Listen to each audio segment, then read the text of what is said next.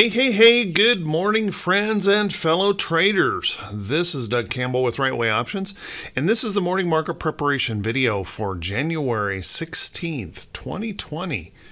So yesterday, what an interesting day we had. We had bullishness really predominantly throughout the day, pushing. And then at the end of the day, we had some very interesting volatility.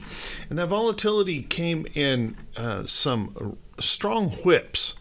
As you can see throughout the day, we whipped down. As a matter of fact, it kind of required that last minute saving surge by the bulls to recover 29,000 before the close. So a little bit of back and forth going on here. And what it looks like is what is happening here. It would seem that the bears are starting to probe just a little bit up here, starting to probe the weaknesses to see if there are any weaknesses for that potential attack. So right now, Dow ended up closing the day with a very bullish looking chart, holding price support in there. We have a bullish candle here. Everything is looking good. And this morning, with just this unbelievable relentlessness, we have a big gap up suggested here in the Dow, gapping back up to probably a new record high this morning if things continue to hold this way. And there's a few things that could, make that stumble. We'll have to wait and see. But right now, pretty darn interesting. Now, the other thing that I think is really interesting in this, and actually giving me just a little bit of a concern, that we are caught up in some over-exuberance, maybe, is because we have Asian markets really struggled yesterday after signing of the trade deal. Very tepid reaction. There just wasn't much going on there. They closed mixed and mostly higher, but it was just struggling around the flat line most of the night. Then we have European markets are all red. They're red across the board with a very tepid reaction to the signing of the trade deal. And then here we have this rampant bullishness in the U.S. market. So that makes me just a little bit concerned. And the reason I'm bringing this up is because I want to caution everyone to be careful not to chase into this morning open. It's entirely possible we can get that big gap up open and then see no follow through to that, creating the possibility of a pop and drop. And that's where we gap up, and then sellers come in after that. We'll want to watch for that carefully. Now, the way I do that is I look at a short-term chart. I will watch a intraday chart. So, for example, if this were the open right in here where we gapped up, I'm going to watch that carefully, maybe for that pullback, and then watch for those buyers to step in before I get too overly excited about this morning's gap up. So watch that carefully. Just make sure that there's some follow-through buying. We don't want to jump in or chase right in when the bears are starting to probe here just a little bit for weaknesses. Jump right in and end up catching the exact high. So watch that close. And with the other markets around the world just showing that real tepidness, it's kind of interesting to me that we're showing such relentless bullishness this morning. Let's take a look at the SPY. SPY also very relentlessly bullish. No pushback here. They had a little bit of struggle here intraday yesterday, as you can see on a 15-minute chart. We just had a little throwing back and forth, and then right there at the end of the day, we get that rush back in to close the market positive as dark pools and things like that started to come into the market trying to save the day. So very, very strong when you look at that market here at the end of the day, looking very bullish overall, holding up okay in here and now gapping to a new record high this morning. It looks like that possibility exists. So once again, just strong bullishness here in the market. Let's take a look at the Qs. The relentless bullishness here started to show a little bit, a few chinks in the armor here. We had a little bit of a pullback, and the NASDAQ closing just a slight bit lower here, as you can see. But this morning we're looking at a gap up open. We're trying to reach on up here, maybe stretching out to try and break some new records in the chart. So little bit of squishiness here in the NASDAQ, but the overall trend very, very, very bullish. There shows no signs here of breaking the trend in any way, shape, or form. If we look at a short-term chart here on the 15-minute, you can see that little bit of weakness that showed up here, and that failure right in here, that lower high failure, creating that little bit of a downtrend. And then right there at the end of the day, we get that shove back up, trying to recover that, but it just wasn't quite enough in the NASDAQ to get it done like it did in the diamonds and the SPY. So watch that closely today, just in case some of that weakness does come back after the open. Let's take a look at IWM. IWM pushing on higher here. So IWM participating with the market, found some price support right there off of that level. We were worried about that one earlier, not being able to find that price support or hold that price support, but they ended up doing it, and now we're moving up here to test price resistance in the chart here on IWM. So IWM starting to participate with the market, and it is also gapping up this morning to a new high. No new record highs or anything like that, but a new high on the day, gapping up this morning with this just tremendous bullishness that's going on in the market. Let's take a look at the VIX.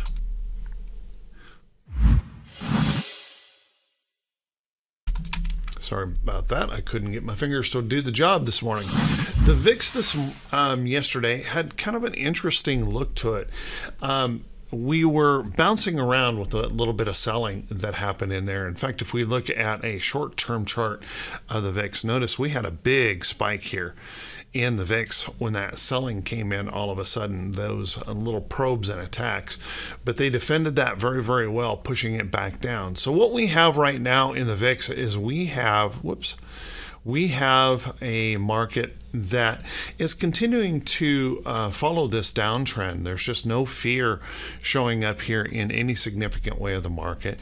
Once again, I continue to mention this, that as we push down and continue to stay down in here, I'm worried about complacency. And that complacency occurs when everyone just gets into this mode thinking that the market will never turn south again. And that's what creates these big old fear spikes that come in when all of a sudden it does turn over and those bears come back to play.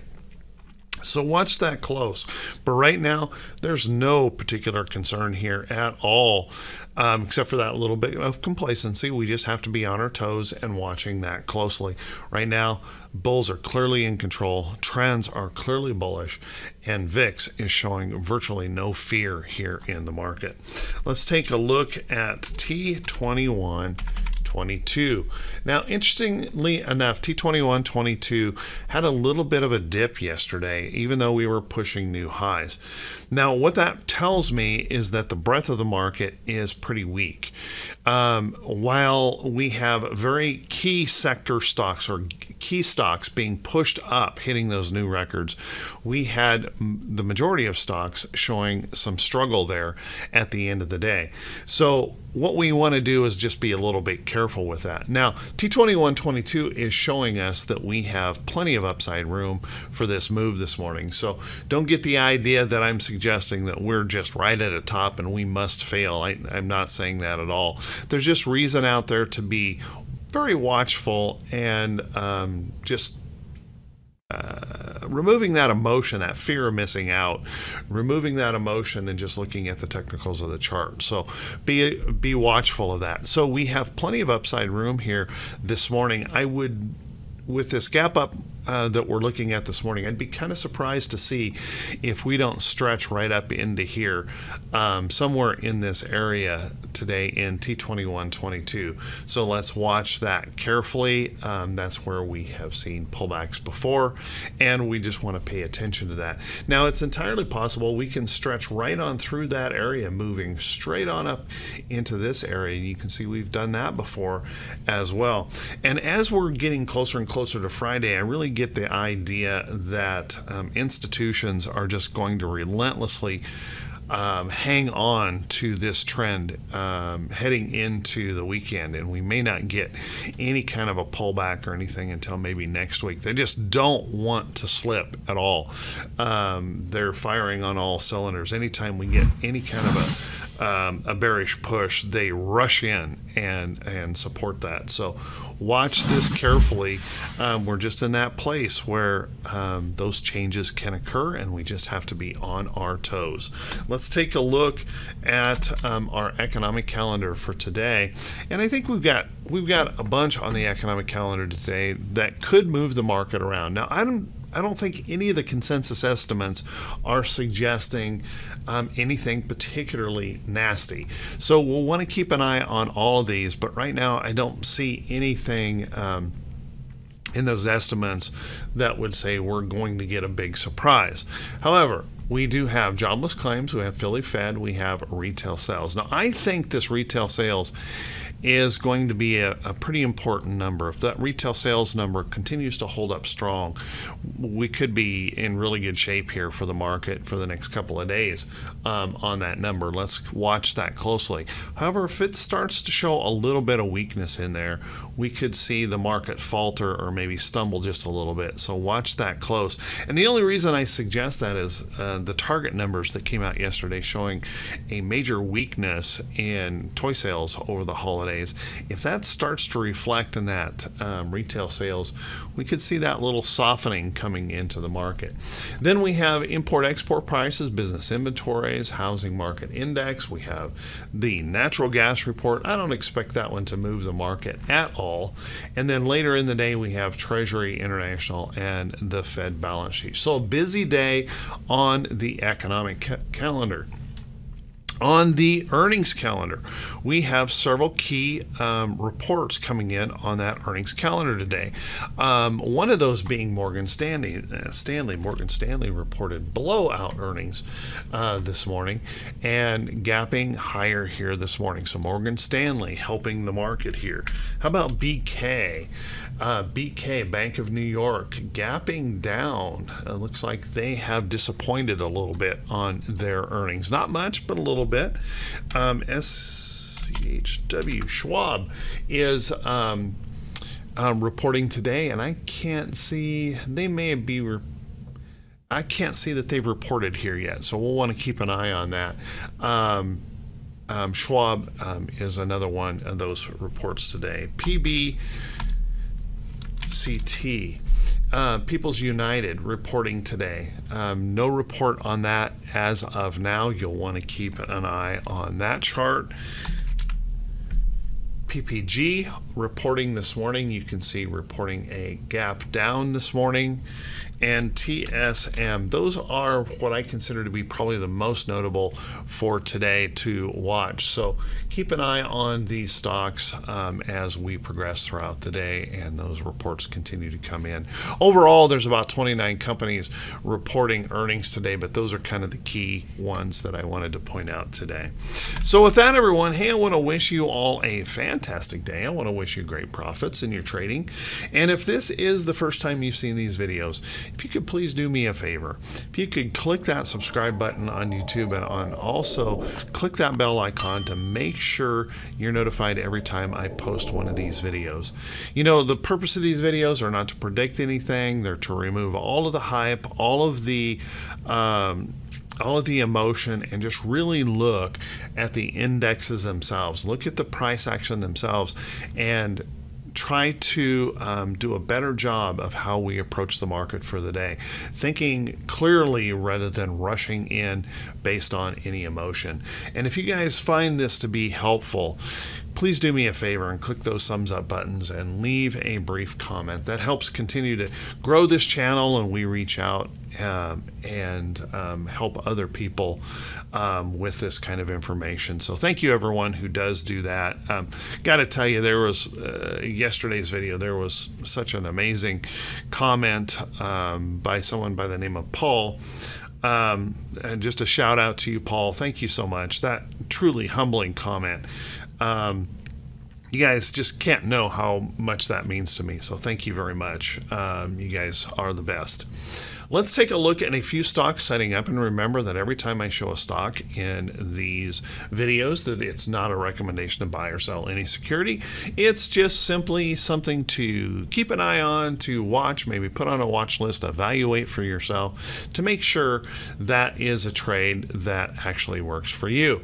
One stock that I looked at yesterday that I really like the pattern. Now I'll tell you, this doesn't have good options in it for options trading, but I got to tell you, I really like this pattern. Big strong gap up, and then this nice tight consolidation. Now what that tight consolidation is telling me is there's really no one wanting to sell this after that big move. And so as this continues to consolidate and move over toward its trend, I want to be watching this for that next opportunity. Notice how LW goes through these long consolidating periods, sliding over toward the trend, and then pow, sliding over toward the trend, and then moving. So we want to watch this close. If that slides over toward that trend, that opportunity to move on up, and you know, being up here in the 90s, the next target may be up there around $100. So keep an eye on that chart.